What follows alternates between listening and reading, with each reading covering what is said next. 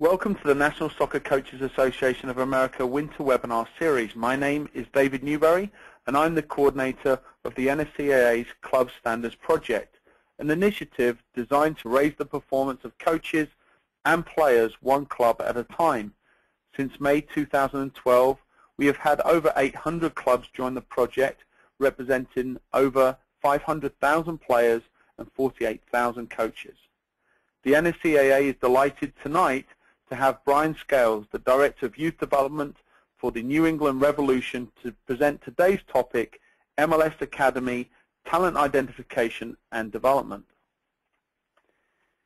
In addition to the club's youth development program, Bryan also serves as the head coach of the under-16 squad and has advanced the playoffs of the prestigious U.S. Soccer Development Academy each of the last 3 seasons. Bryan oversees the entire youth development program, including the day-to-day management of the Revolution's under-18, under-16, and under-14 teams. He also works directly with the Revolution's technical staff and coordinates the first team's head coach to call up youth players to train with the first team squad or play with the reserves. Bryan came to the Revolution from UMass Lowell, where he was the school's head soccer coach and had over 15 years coaching career as the assistant and head coach of Cornell. Bryan has also been the assistant coach of the U.S. Boys Under-15 national team and the Development Academy Scout for U.S. Soccer. Bryan also holds the Premier, the Advanced National, and the National Diplomas from the NSCAA. And welcome for the second time in 24 hours, Bryan, to the presentation. Thank you, Dave. Evening, everybody. Thanks for joining in. I come to you from dreary New England. Hopefully, at least it's not snowing, so that's good.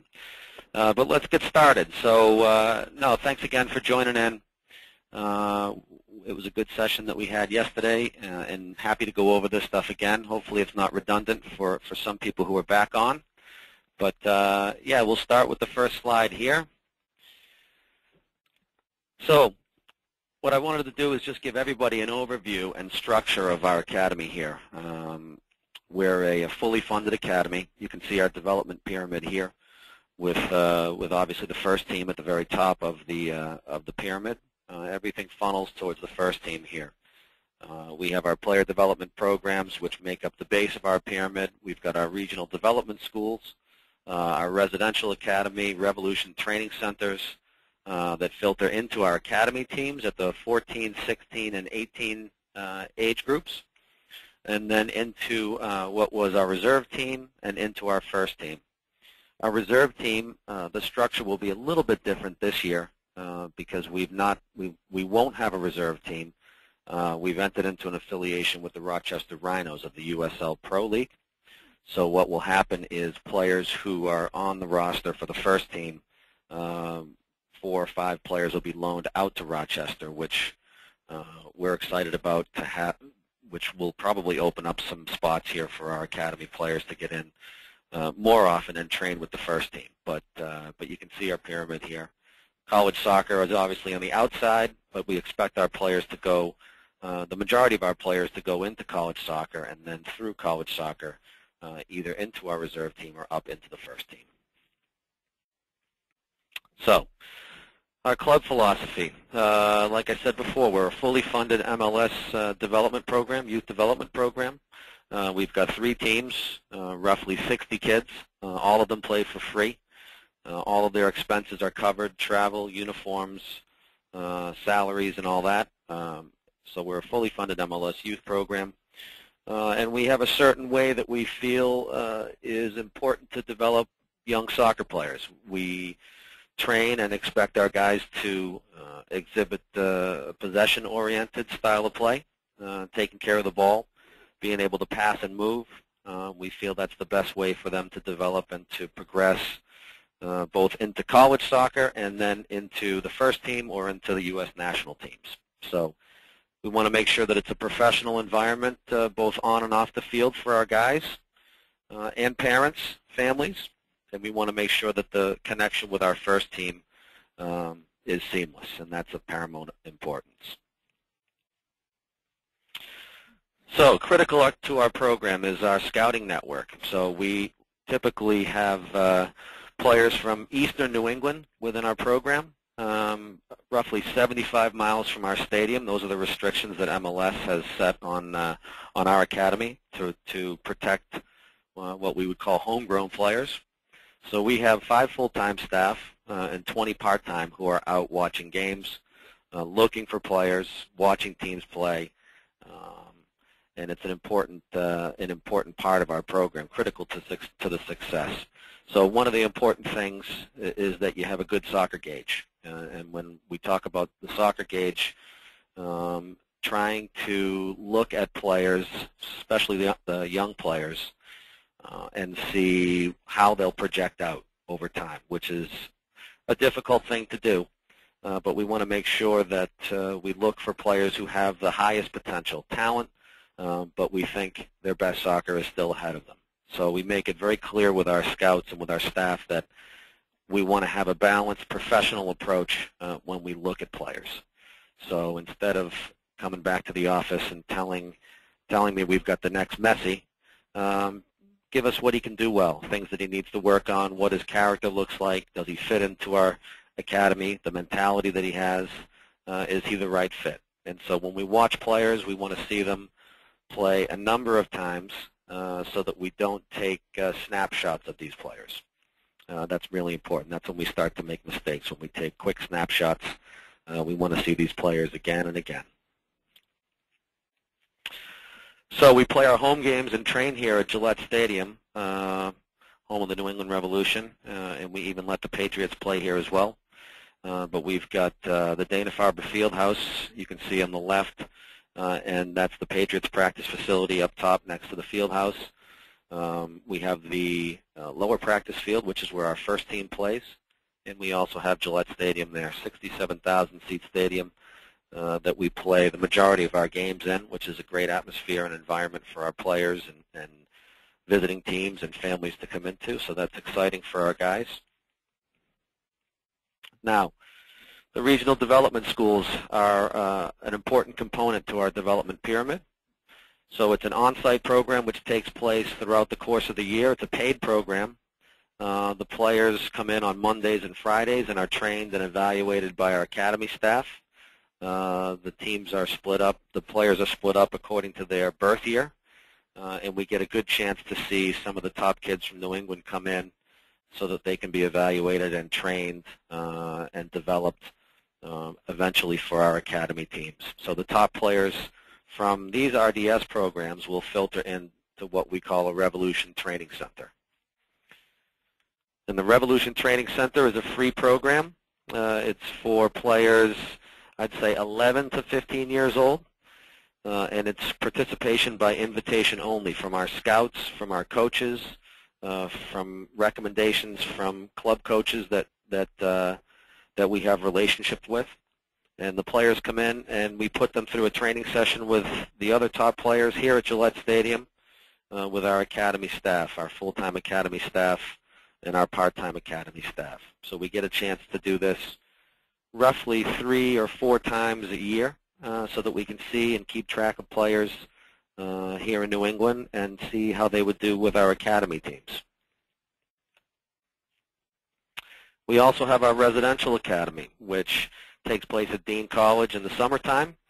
This is the 2nd year that we've done this, our residential academy. It's a 4-day overnight training camp, and it's important to have all of our academy staff there. We can live with the players, eat with the players, get to know those guys, and get a good idea of who they are as both people and soccer players, have some fun with them, put them into a competitive environment and challenging training sessions, and start to get a good feel for what type of kids they are. So this is an important event for us in the summertime, and was very successful last year, both on the field and off the field. And I think the families really enjoyed it.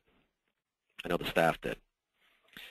So we get into expectations and building our environment, which is a critical meeting that we have with the parents and the players at the beginning of the year. We set out the expectations for what we expect as far as professionalism for both players and parents, how we expect the players to conduct themselves at home, in the community, at schools, when they travel, how they train, how they take care of their bodies, how they communicate with their coaches, how they communicate with college coaches.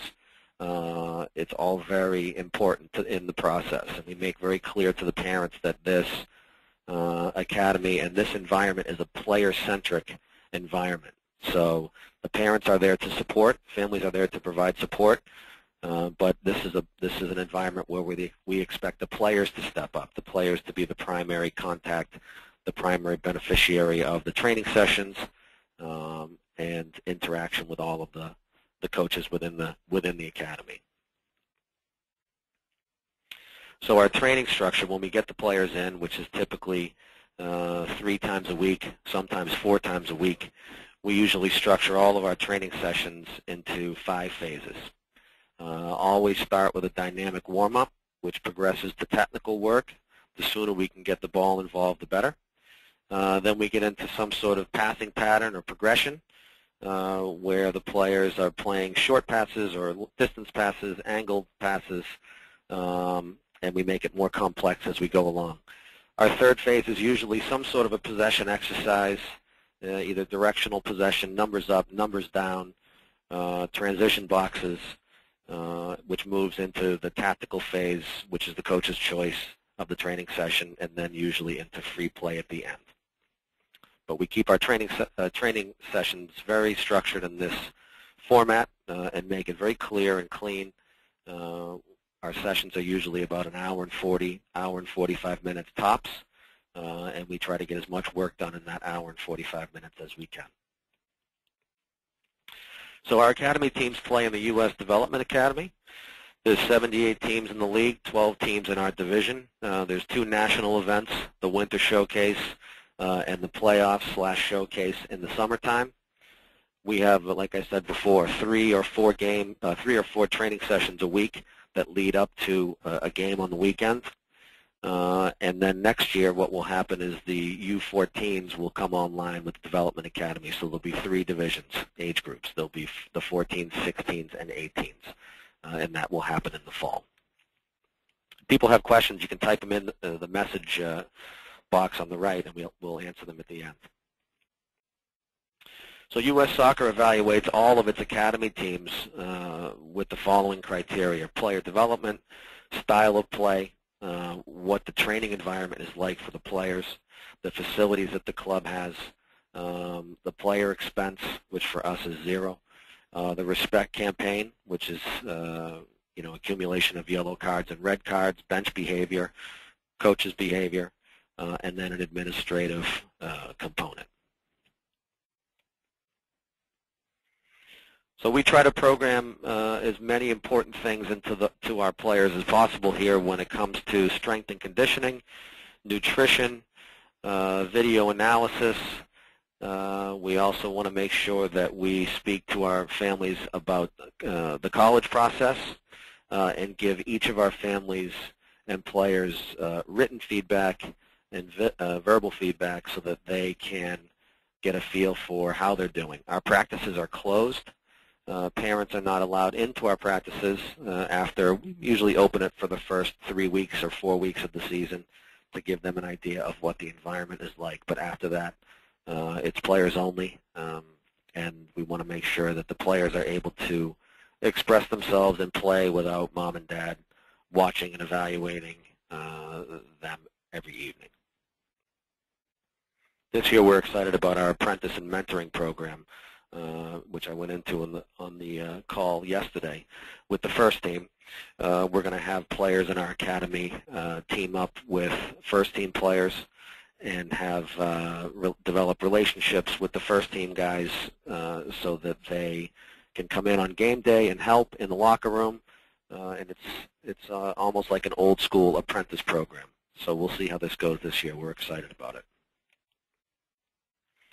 Last year, last May, almost a year ago, we took our U16 team to Johannesburg, South Africa, for a pretty spectacular trip.